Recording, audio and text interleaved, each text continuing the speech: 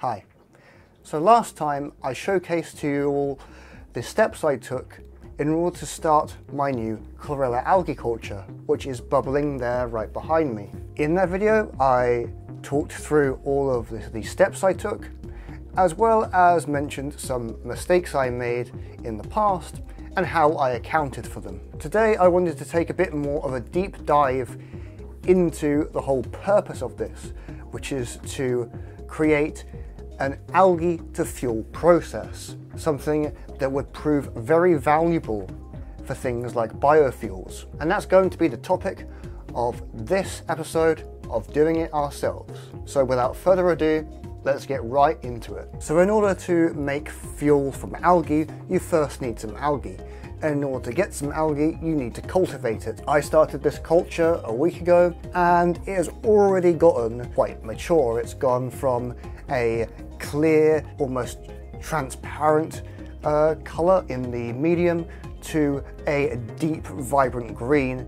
And that indicates that there has been rapid growth, exponential growth over these past few days, and that my culture, at least for the time being, is quite healthy. And if I want to keep it that way, I need to do a few TLC things like regularly checking the pH and regularly fertilizing the culture medium. When growing algae, and this is true for multiple different strains of it, there are different stages of the growth cycle that you need to be aware of if you want to grow some. To start, you won't get much growth in the initial first couple of days, as what's happening is the algae from the starter culture is acclimating to the environment of the culture medium, and it needs time to adjust to that. Once the algae has acclimated to its medium, and assuming there are enough nutrients in the medium to support growth, it then begins growing exponentially, doubling perhaps even every 24 hours or so. During this exponential growth phase, the algae will grow super duper quick. In a few days, much like mine, you can go from an almost transparent culture with a greenish hue to a deep green culture that's almost opaque. And that can happen in a very short time frame. Now, if you're not interested in fuels, you can basically stop here and go forward and start harvesting the algae, because lipids aren't really a concern for you. However, for things like biofuels, lipids can be important because they provide those linear hydrocarbon chains that make up most commercial fuels today. Now, after a while, once the culture has started to mature, and I think mine is almost, well, probably about 3/4 of the way there, the growth rate will start to slow down significantly. Now, as I said before, this would usually be the time when you would harvest and start a new culture if you're using algae for things like foodstuffs or fertilizers and such. However, for biofuels, there is an extra step to take in order to make the production of fuel from this algae a lot more efficient and a lot easier. Essentially, by default, even high lipid content strains like chlorella only have around in between 10 to 40% lipids. However, using a variety of stress techniques, you can ever so slightly stress the algae, and a common stress response for things like chlorella is under stress, they begin to store additional mass as lipids rather than devoting energy solely to cell replication. And we could take advantage of this to increase the lipid yield of our chlorella algae. A common way to induce this stress, and this is backed up by a scientific paper, is to deprive the algae of nitrogen. And one of the easiest ways to do this is to stop fertilizing, stop adding nitrogen sources that are easily bioavailable to the algae itself. When you deprive the algae of nitrogen, it stops synthesizing proteins, and it also gets a little bit stressed, and so it will also accumulate mass as lipids rather than divide and replicate itself. This is called the lipid accumulation phase, and if you're going to do this yourself, before you do this, this is the point where you would take a starter culture, a new starter culture inside a container to use for a new culture. And then the rest of the algae in the culture medium would progress forth into the lipid accumulation phase. Now, in terms of things like enhancing growth, growth efficiency, stuff like that, that is something I am still researching. But I am bound to do some research and development and create content for those kind of things in the future. But for now, the growth aspect is basically have a algae culture and keep it healthy and keep it growing until I want the lipids from it, and then take a culture, a new starter culture, and then allow the rest of the culture medium to accumulate lipids ready for harvest. Speaking of harvesting algae, it's not like harvesting a plant where you can just pick it out of the ground and so on and so forth. With things like microalgae, it's tons and tons of tiny little cells that are dispersed in an aqueous medium. In order to harvest it, you need to get those cells out of that water.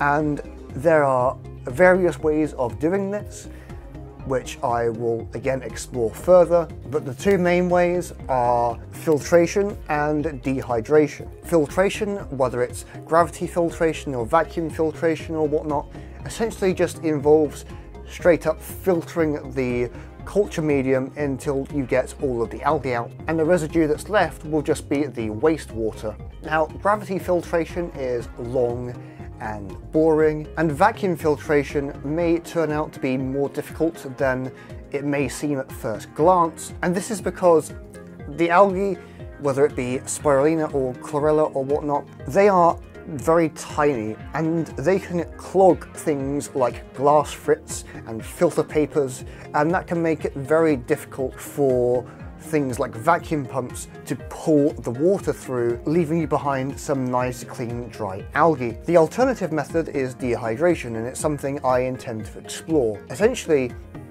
it involves placing a small plastic tub inside of a dehydrator and pouring a small amount of the culture medium into it at a time, and using the dehydrator to evaporate the water, and to continue doing this until the solid algae biomass accumulates in the container. The upside to this is there are absolutely no losses. You won't get anything lost in cotton buds or filter paper or anything like that. The downside is that, once again, it's long, and you'll need to probably wash the algae with water and dehydrate it again or filter it, because it will still be contaminated with leftover residual fertilizers and whatnot.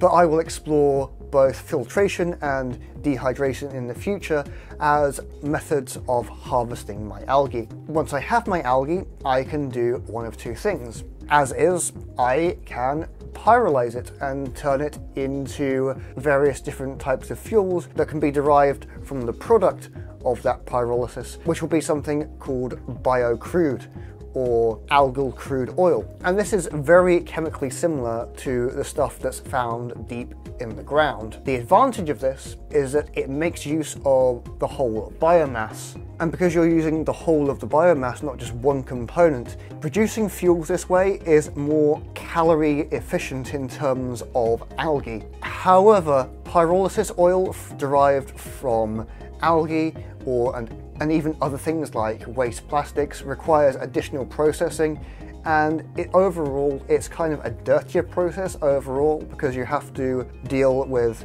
residues like biochar. You get hydrocarbon gas emissions, which are a pollutant, and just in general there's a lot more waste management involved. Not to mention that pyrolysis can involve quite harsh reaction conditions, and so in order to do pyrolysis I would need to have a reactor that's capable of handling those conditions, namely high temperature and high pressure, which are required for efficient conversion into pyrolysis oil. The alternative to this, and the reason why I want to maximize the lipid yield as much as possible, is I want to turn the lipids from algae into a biodiesel. And you can do that via various different methods, but the traditional method of making a biodiesel is to carry out something called transesterification, which converts the raw lipids into a more combustible and easier flowing form with the help of an alcohol like methanol or ethanol. This is a much cleaner process than pyrolysis typically. However, transesterification is quite a long process. It takes multiple hours for the reaction to complete, and then you need to do work up on top of that. And other things to consider are that you need if you're going with transesterification in particular, you need the additional input of an alcohol to serve as a secondary reactant. With things like biodiesel, you also have to consider the fact that you need to extract the lipids from the algae in order to use those lipids as a feedstock. But again, for both pyrolysis oil and biodiesel, I will explore both of them in the future, with pyrolysis oil probably at a very small scale for safety reasons. But for things like biodiesel, I've made biodiesel in the past, and so once I have the lipids extracted from my algae, it should be pretty easy to convert them into fuel.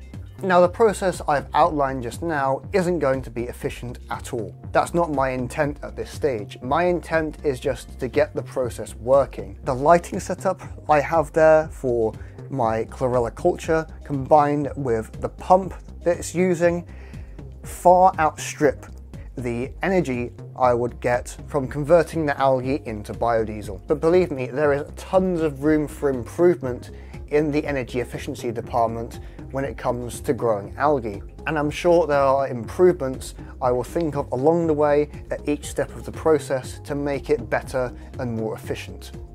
But right now, I just want to get a proof of concept working, and then after that, I will deal with the efficiency. Anyway, I hope you've enjoyed watching me outline the various steps I plan to take in my algae to fuel process. If you want to see more updates on how things go, and if you're also interested in what other stuff my channel has to offer, then why not click subscribe and turn on the notification bell. Give us a like, let me know what you think down in the comments.